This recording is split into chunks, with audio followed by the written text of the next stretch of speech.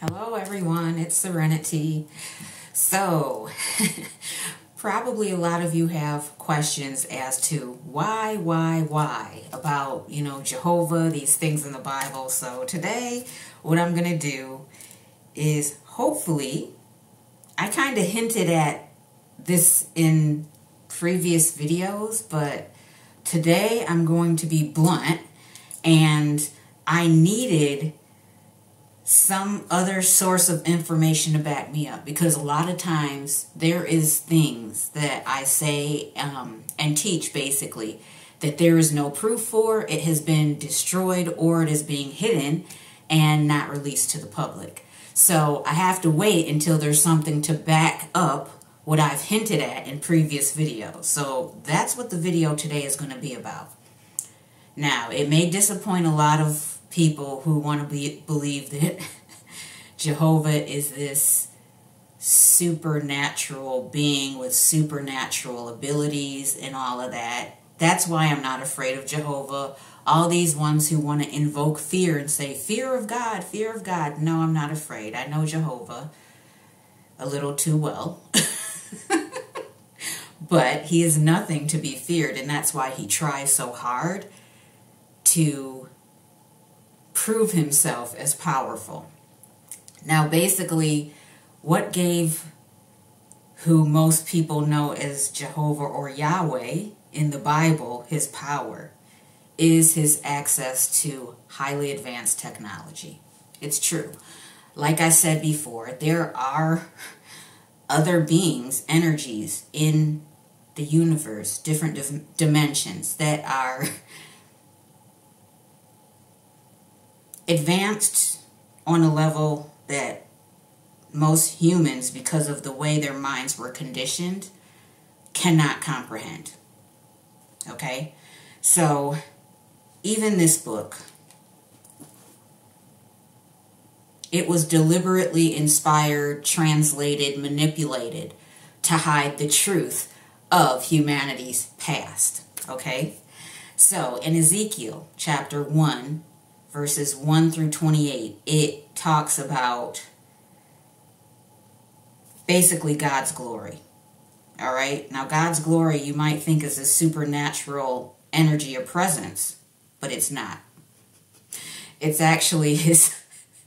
Now, people, don't click off the video once I say this. I promise I will find a video, a recent one, because this knowledge wasn't out before now. But like I said, now the light or the truth needs to be out there so people can break free of the conditioning that this system that's controlled by these low vibrational energies have created.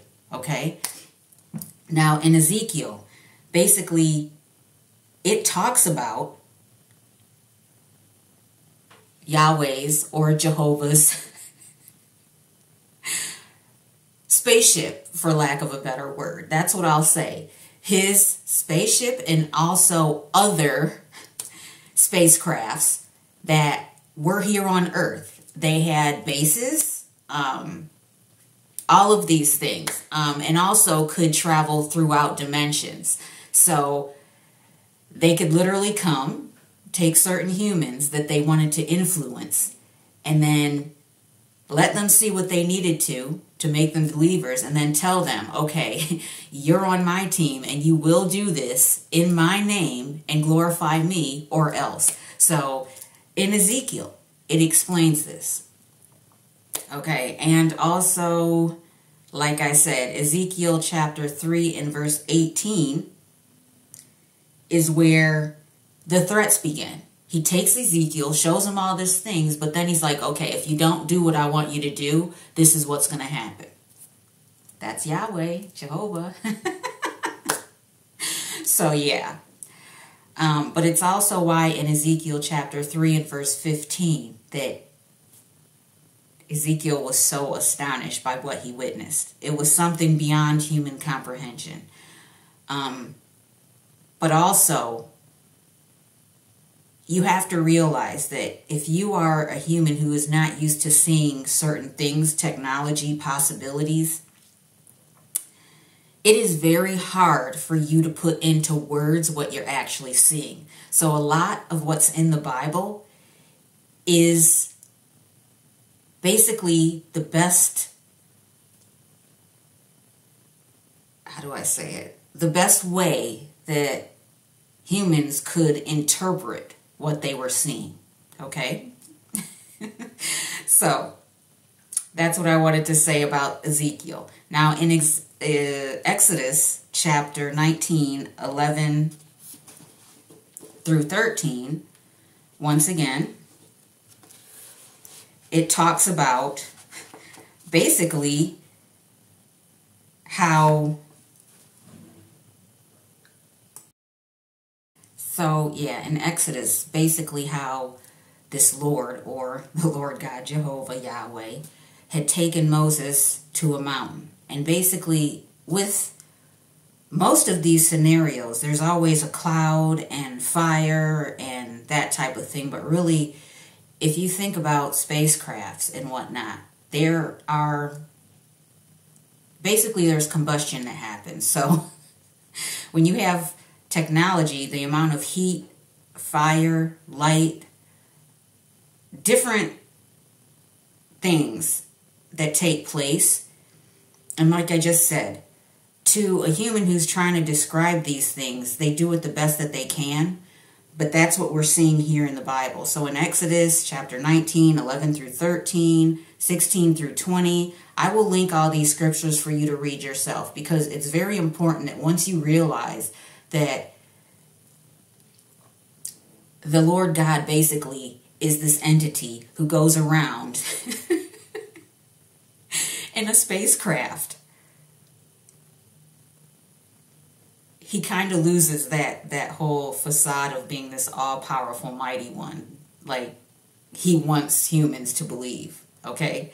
So that's why also sometimes he was asked, where did you come from? And he's like, from wandering to and fro, because that's just what he did. I'm sorry, this shouldn't be funny, but it is. Okay, so in Exodus, like I mentioned, there's the clouds. Moses had actually seen this spacecraft vessel, and also its movement and whatnot, which is why he had to hide in a crag to protect himself from the heat and light that's emitted from these spacecrafts. But even him in the rock and the crag could not truly shelter him from the radiation basically coming from the spacecraft. So that's why afterwards his face seemed like it was glowing or shone, but really he was burnt. And that's why he always had to wear a veil when he went before people, but he could take it off when he, you know, was basically interacting with the Lord God or Jehovah. And I will once again link scripture so you can look these things up. So in 1 Kings, once again, technology, where, okay, I'll read that. So 1 Kings, this is where the prophets of basically Baal and Jehovah come to a head. So yeah, so 1 Kings 18:18, and it says, and he answered, I have not troubled Israel, but you and your father's house have. In that you have forsaken the commandments of the Lord and have followed the Baals. Now, the Baals are actually not bad. Most of them. But that's why they are this Lord God's basically enemies.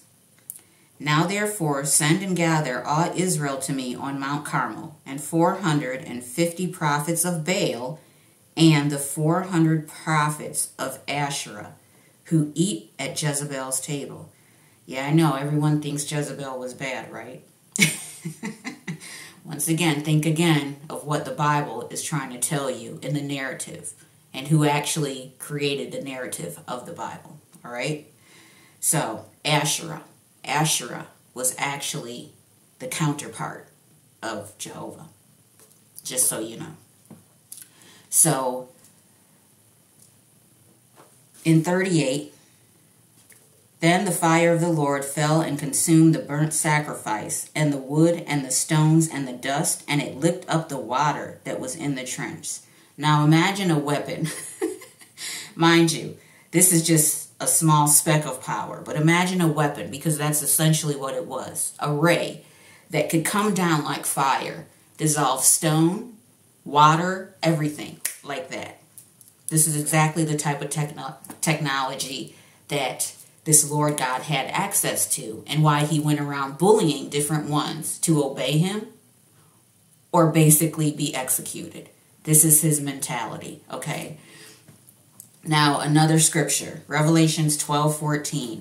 I had mentioned this before about the fight that happened between him and basically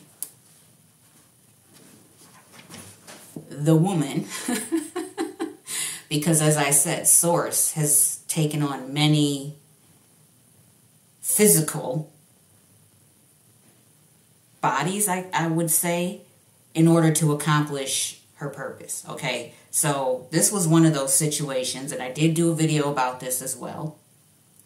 Just like I did a video about Jesus being not from this world, like at all. So basically, yes, extraterrestrial, an alien, whatever you want to call him. And I'll link that video also either in the description or the comment section, okay? But back to this. So basically when this fight happened, in 14 it mentions, but the woman was given 2 wings of a great eagle, that she might fly into the wilderness to her place, where she is nourished for a time and times and half a time from the presence of the serpent.